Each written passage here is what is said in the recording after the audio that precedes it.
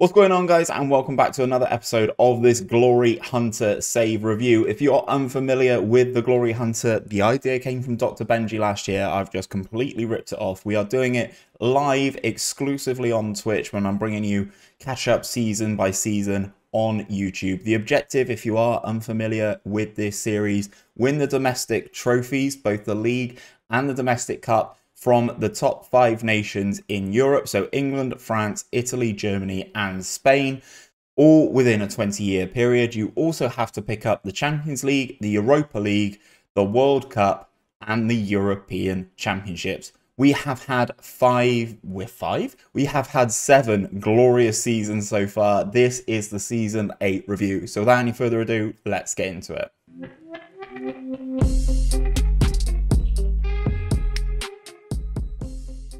So then, guys, just to give you a little bit of a context and a little bit of a catch up as to where we are going into Season 8 at the start of this, and things have been going pretty well for us. In our first 3 years, we started at Hertha Berlin. In our first 3 years, we managed to pick up 2 German Cups, a Europa League, and finally the Bundesliga, as you can tell by the graphic surrounding me right now. Then, after that, we resigned from Hertha Berlin and we got picked up by Monaco. Whilst we were at Monaco in our first season, we didn't really do very well.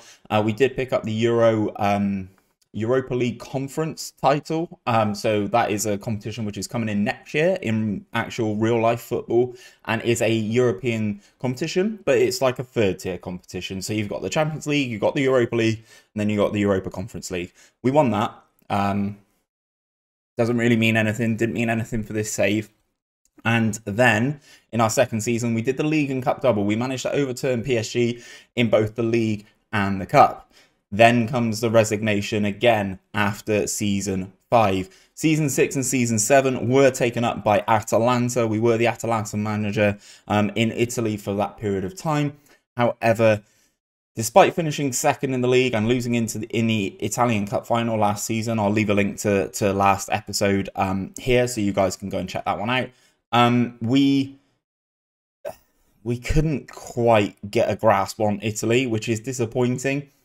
However, the opportunity came for me to become the Juventus manager. Vincent Kompany had just been sacked as Juve manager, and there was an opportunity for me to take over there. I went for it. In one day, I managed to go from a £25 million transfer budget to a £125 million transfer budget and double the wage budget allowed. So, in my mind, it was a bit of a no-brainer. We were the Juventus manager, and that is where we are right now. We are ready to review the season, and what a season it's been.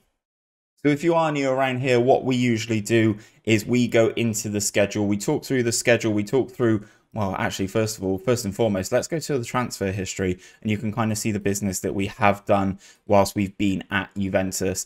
We've spent a decent chunk of change, and I'm not going to lie.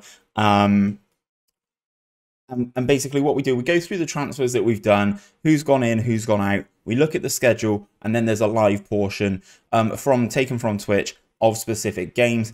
Today's, you have the Italian Cup final, you have a little bit of something else, and you also have a Europa League final. As I said, guys, it's been a very good season. So first things first, let's start off with the players that we've got rid of, shall we? Matheus Arezzo left for Borussia Mönchengladbach. This deal was agreed before I got to the club. I'm very disappointed that he was going that way. I think he's a very good striker, and I would have liked to have kept him. However, that wasn't to be. He departed the club. He went to Borussia Mönchengladbach. We also lost Nico as a central midfielder. I think he originally comes from Barcelona. Yeah, came from Barcelona. Good player. Went over to Bayern Munich as well. 30 million, which could increase to 45.5. Diego Gonzalez, fullback who we weren't playing. Left wing back. He has been purchased by Manchester City. Abubakar Konate has gone to Atalanta. As you can see, the transfers on the right-hand side of your screen, guys. Then they go into smaller figures and sort of domestic-based loans. Now, on the other side of your screen, on the left-hand side, we have the transfers in. So, I will say, this is the guy we spent a lot of money on. His name is Hans Guzen. However, in my chat, if you are there on Twitch, If you accumulate enough channel points, I will let you rename a new gen in the save. This has been renamed by one of my subs, so this is my centre forward. Oh yeah, and he's very good. As you can see, he's had a fantastic season for us. 44 goals and 7 assists in 48 appearances. Sensational. Over a goal return a game, 44 in the season. He broke the record for the most goals scored for Juventus in a single year. But that did come at a price. We paid £82 million to Watford for this guy. He just had 2 decent seasons in the Premier League after they bought him from Genk for £37.5 million. And then he's just gone from strength to strength. He's had 2 very good seasons. Pretty much all of his career has been fantastic. 7.4 overall over the course of his career. Very, very good player indeed in Hans Guzens. The other signing, big signing that we paid a lot of money for was what has been renamed as Chocolate Fountain. I can't remember what his actual name is. I think it's something Fontaine. So he has come in. He was a right back. That was an area we were really lacking. We paid a lot of money to Lyon for him. So our 2 biggest signings were 2 Belgians. He's a 4-star right back, and he is sensational. His physicals are next level, guys. Getting up and down the field on that right hand side. He's consistent. Loves big matches. And we paid 65 million. Wow, that's a lot. 65 million to Lyon for a fullback. It was worth it. That's all I'm going to say. It was worth it. In January, we picked up Sandro Tonali from Hertha Berlin, a former club of ours. We did pick up Sandro Tonali, the Italian, for 47.5 million. That could rise to 78. Very good player. Very good player. He was kind of a bit part player until he got settled, but he popped up towards the end of the season with some very, very important goals. I'm not going to lie. 4 goals, 7 assists. Averaging a 7.1 from central midfield, I think, is fantastic, including a lot of his substitute appearances. For me, I think Sandro Tonali is a fantastic player. He's 28 years of age in this save now. We are in May 2028. But very, very good player. Very good depth for us. We also picked up centre-back Billy Cometto. I have probably butchered that name. He was from Liverpool. I don't know where he starts this save. Does he start at Liverpool? At the saves? Yes, he does. Been out on loan to a couple of different clubs. Frankfurt, Real Betis, Valencia. And then he's had a time at Liverpool in the first team. Not really played a great deal. We managed to pick him up for 40 million. He was centre-back cover. I was finding that a lot of our centre-backs, in terms of our centre-backs, we did have Matthias de Ligt and Ruben Diaz. They are 2 fantastic elite-level centre-backs, but I wanted someone to sort of bridge that gap in between those 2. He's not very good he's not very consistent. He's not great in big games, but I think in terms of what I needed him for in the Serie A, I think he was pretty solid. Played a decent amount. Scored 2 goals in his 18 appearances. Marco Esposito was a free transfer. This was done before I was there. He was picked up from Atalanta on a free. They also picked up Ferland Mendy before I signed as well. 32-year-old Ferland Mendy, again left back. I think he was pretty solid for us. Played a decent amount throughout the season. Him and my other left back were sort of chopping and changing. Solid performer. Nothing spectacular from Ferland Mendy, I will say. And then the last one is Arejo, who you may remember if you've watched the series before. We bought him whilst we were at AS Monaco. Nice little player. He was offered out to us on loan. We did pick up the loan.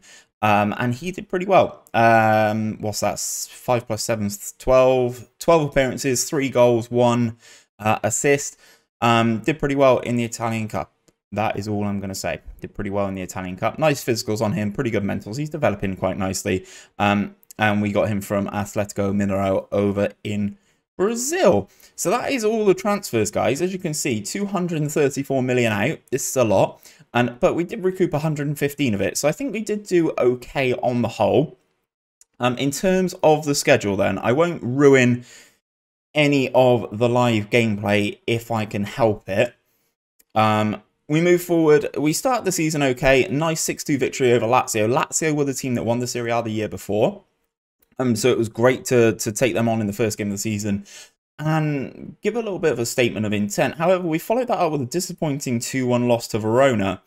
And if I can't look at the... I cannot Why can I not see the full match details?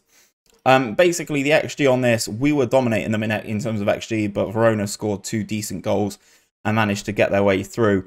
In the Europa League, we did okay as well. Besiktas, Dinamo Zagreb, and SC Copenhagen in our group. We naturally advanced through that.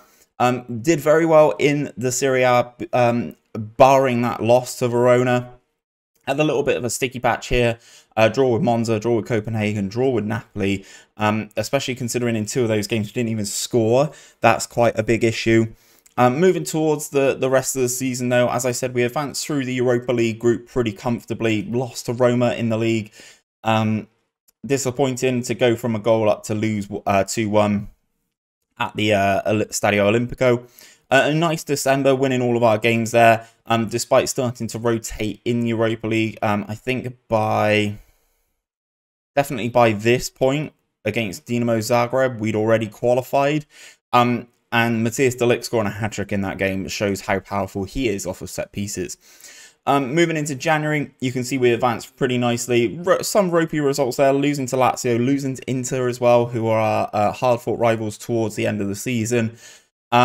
Advanced in the first round of the Italian Cup against Spal. Advanced in the next round against Hellas Verona. Took us until extra time to get through, and we went through on an own goal in the end. Verona were a very, very difficult team to get past, I will say. Beat them again in the league, though, so that's not too bad. Very solid February, beating Inter in the Italian Cup semi-finals. We beat them 1-0 in the away leg, Kingsley Coman getting a goal there. And then beating them 2-1 at home, seeing us go through there. That was nice and comfortable in the end. Rounding off February, nice victories against Genoa, Citadel, and Monza. They are the two of those teams got relegated. Genoa are somehow in the Champions League next season, which is just crazy. Moving forward, we go into March. As you can see with March, drew with Napoli again. Despite them not necessarily performing to expectations, Napoli are still a very difficult side to overturn. Stade Rennais in the Europa League knockouts. We beat Bologna as well. We beat Fiorentina into the Europa League quarters. We beat Bayern Leverkusen, and when I say we beat Bayern Leverkusen, we absolutely decimated Bayern Leverkusen. We won the first game 7-1, and then fully rotated the squad for the away leg, as you can kind of see. Wojciech Szczesny, Piazza, Cometto. This is definitely a second string on the right-hand side. Some of it you won't be able to see because it's behind my big fat head, but it was the second string, and we still managed to get a 2-2 draw over in Germany, which is a fantastic result. We followed that up, despite rotating everybody, with the league game against AC Milan. And we lost 1-0 at home, which is bad. But there we go. We then beat Torino 1-0. Ruben Diaz coming up trumps with a 93rd minute corner. We beat Spal in the league. Then, Europa League semi-final first leg. We managed to topple Lazio. We took on Lazio. We beat them 4-0. I'm being very careful as to how far I go down now. Okay, right, that's as far as I can go down.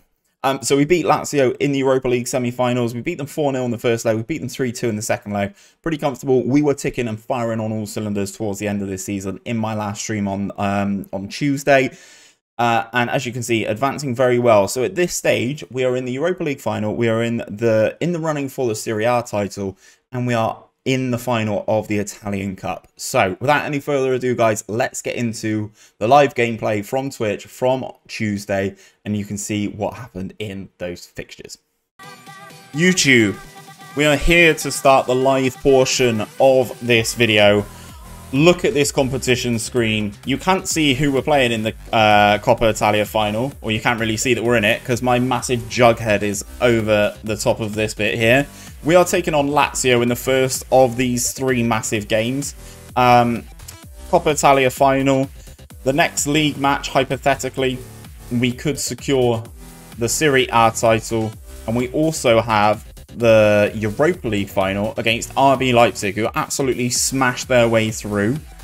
We are about to go into our tactical meeting, though. We have been playing very well. We had a little dip down into second in the league, but we have been first for a long period of time. But today is, and this right now, is all about the Coppa Italia final. We need to win it. I would love to win it. This is going to be the team then. We've just played Lazio in the Europa League semis as well. Wojciech Szczesny has to go in goal because naturally when FM is about, my goalkeeper's injured towards the end of the season. He's out for 5 days to 2 weeks.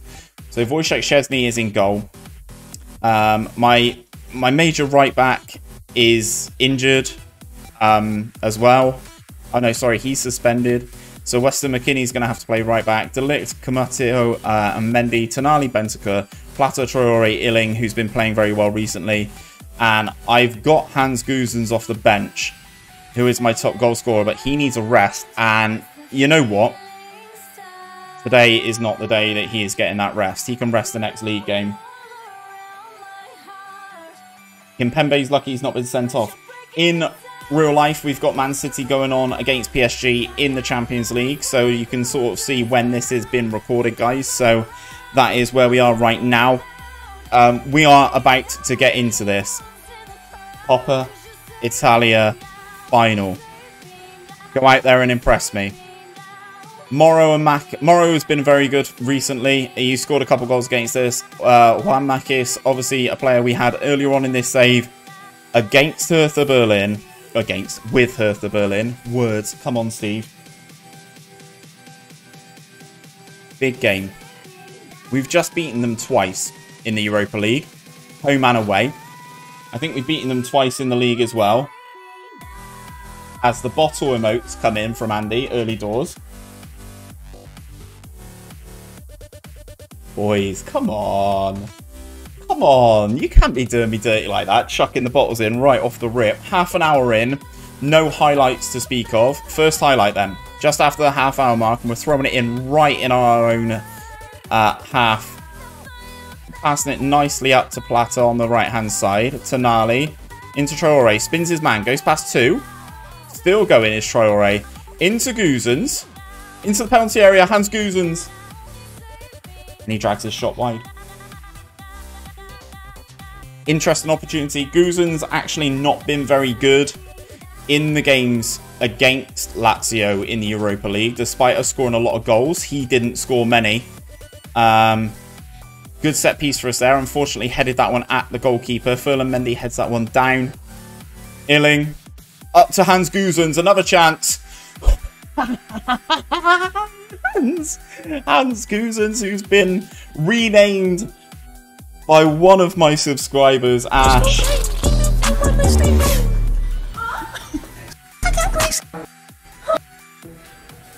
Hey Alfonso, hit it with a hell yeah.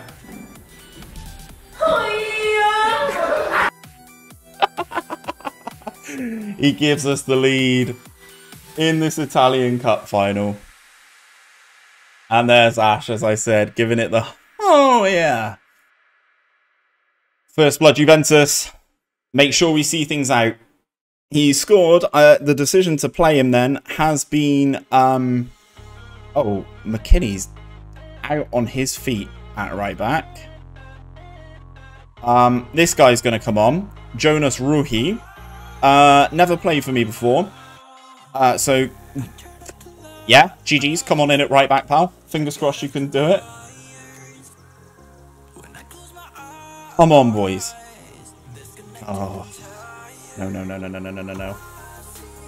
That's a massive smash clear. I have a feeling Lazio are going to just start attacking us now, and maybe we can hopefully hit something on the counter. Romero. That's a long diag towards our right back, who's not anywhere near our first team usually. But we've played our way out of that so nicely. Plata gets tackled into Bentancur, though. He can pick a team apart. Illing. That's an absolutely massive challenge. This is going to be a red card. It's going to be a penalty.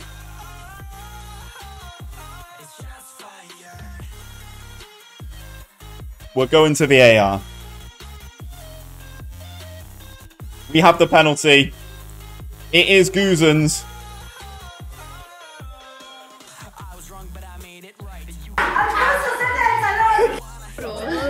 Fuck me.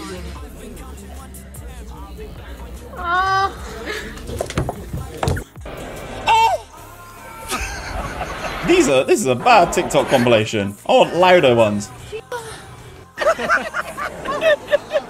The one right at the start was really... No, not the one right at the start. Yeah. This is the best one. Oh, yeah!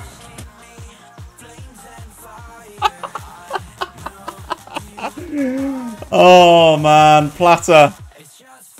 Into the penalty area. It gets saved because it's straight at Strakosha. The Ligt is knackered. We'll take him off. We'll bring on Ruben Diaz. We've already made 2 subs here. So Bentancur, Plata's going to come off, I think, for the loanee from Monaco.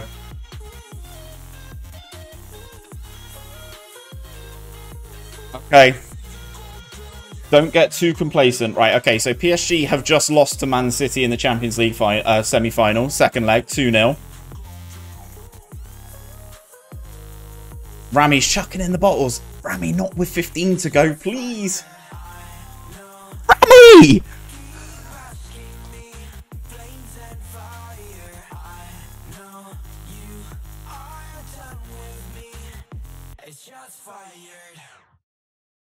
Ten to go.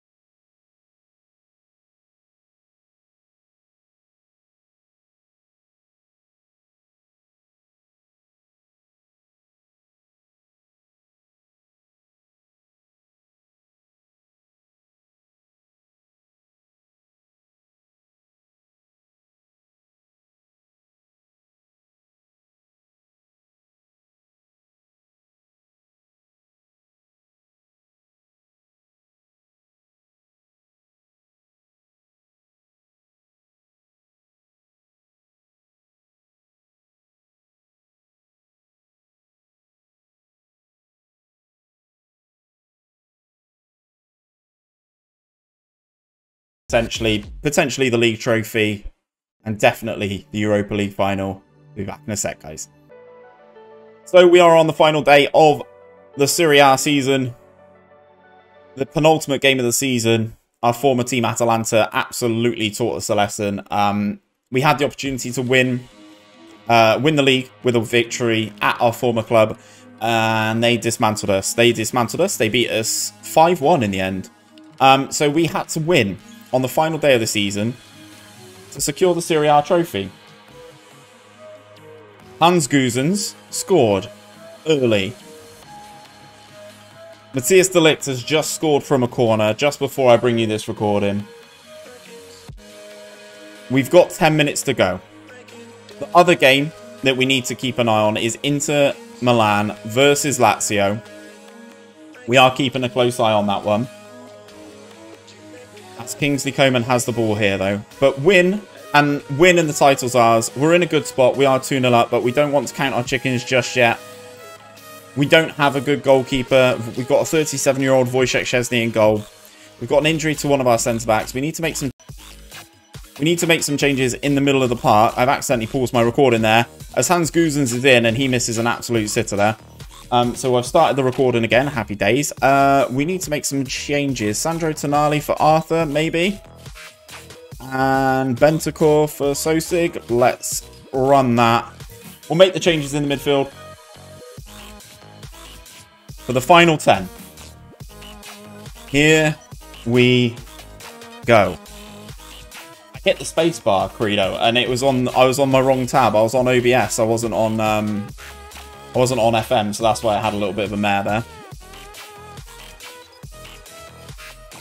Wojciech Szczesny saves it. It looks like Inter are winning as well, but it looks like a routine. They've gone 3-0 up, but it's a routine 2-0 home victory that sees us do the double in Italy. This, boys, has been one hell of a stream, and we have the opportunity to win the Europa League for the second time in this save before resigning as manager again. And who knows where we're going to end up in domestic football. We've got the Euros with England before that. What a stream it's been this evening, guys. What a stream it has been. We'll be back for the Europa League final towards the end of it. It doesn't matter. We've done the League and Cup double. I'll see you in a sec, guys. It has to be. The cross comes over from Milling. And who else? Honestly, who else?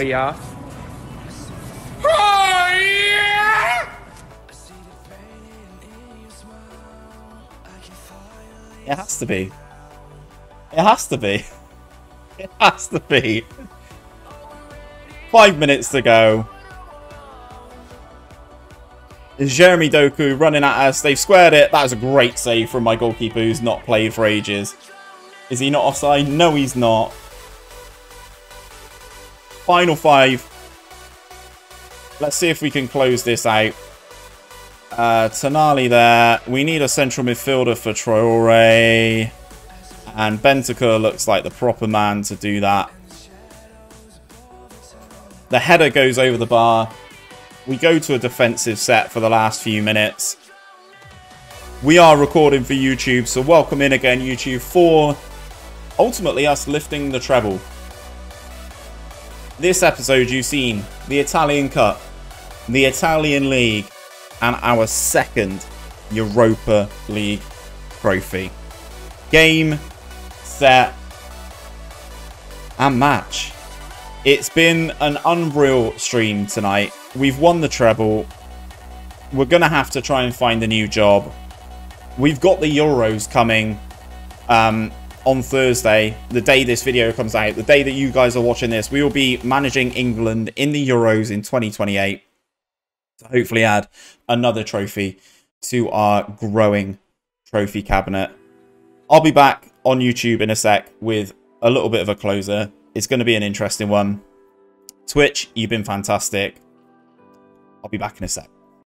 So guys, as you can see, and from the live portion of this video, we secured an unbelievable treble as Juventus manager. As you can see, we picked up the Serie A title, that's on this side, Serie A title, Italian Cup title, and we also won the Europa League. Fantastic season, but you know what that means if you've watched any part of this series before. It is time for us to resign as manager of Juventus boss. At the time of recording this, I will not have a job. At the time of recording this, technically, I'm still the Juventus manager. However, we will be live this evening on Twitch, twitch.tv/HoodGamingUK. We will be live on Twitch this evening, as you can see at the bottom of the screen, we have England flags there. We are in the summer of 2028, and we have the European Championships. We have the chance to bring a European Championship trophy back to England, and that will be live this evening from 7 PM on the day that you're seeing this video. Hopefully, During that time period, we will be finding ourselves a new club. There are some clubs that will be looking for new managers. I believe Manchester United and I believe Real Madrid did not qualify for the Champions League. So fingers crossed we can get ourselves into one of those jobs. I think it'd be quite interesting. But that's where I'm going to leave things for today, guys. As I said, I will be live this evening. Please do stop in if you can. It'd be fantastic to see as many of you guys over on Twitch as humanly possible. Links to my Twitch will be in the description. If you have enjoyed this little video recap, don't forget to drop a like on it down below. Subscribe to the channel if you are new around here. And make sure you ring that bell so you're told every time I upload a video. But until next time, guys, take care. And hopefully I'll see you on stream soon.